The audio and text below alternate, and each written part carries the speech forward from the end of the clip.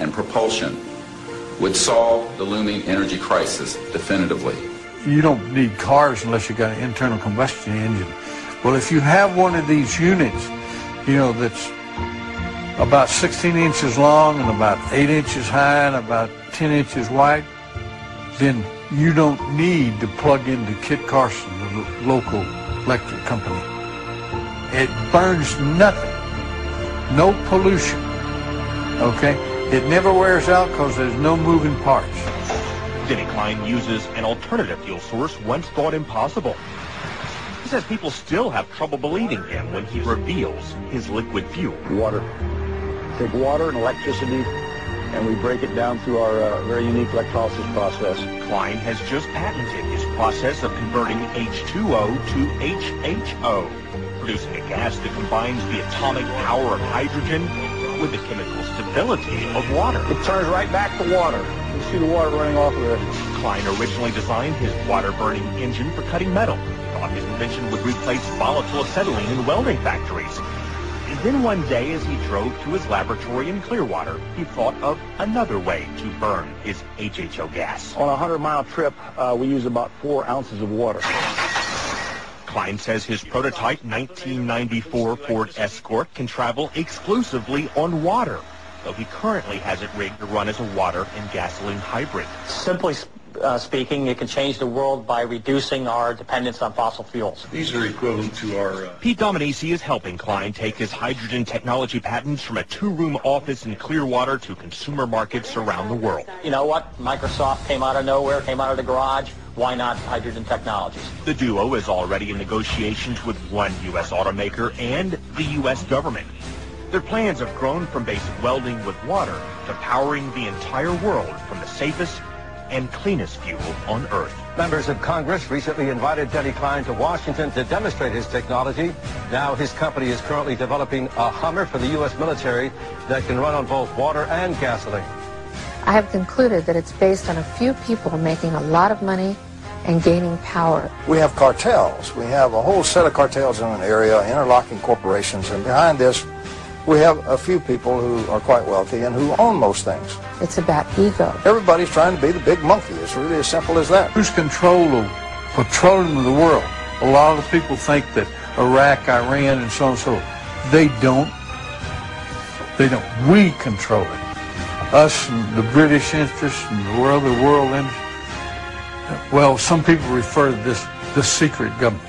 I would say that in terms of profiting from the status quo, big oil, there are certain geopolitical and financial infrastructures that would not welcome a definitive replacement to the fossil fuels. So what we get is the great Armageddon everybody's been dreading. The energy crisis going right now, in my view, will probably evoke a great Armageddon that we've all feared so long in about 2007.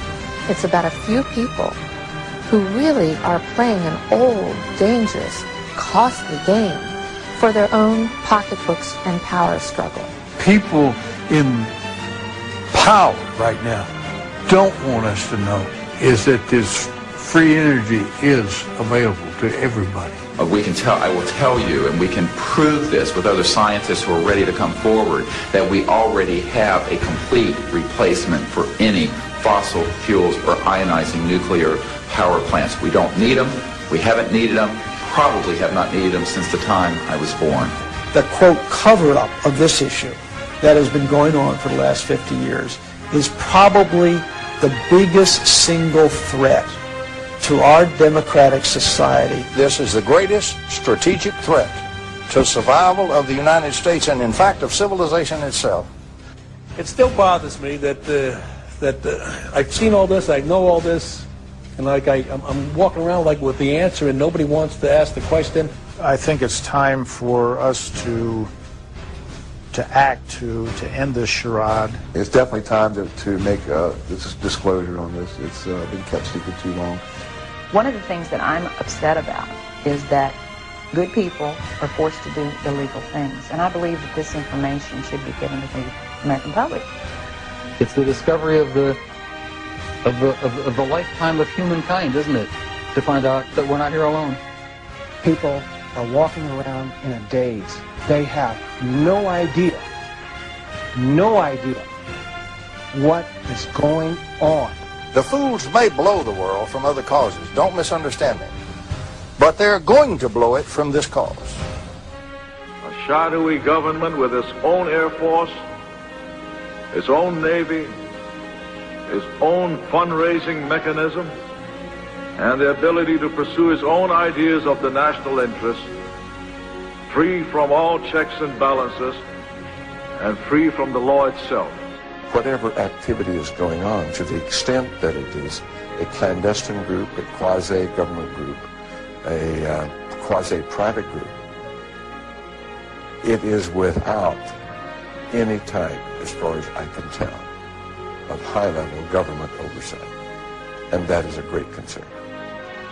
We have contact with aliens not originating from some foreign country, but from some other solar system. And I have been a party to that.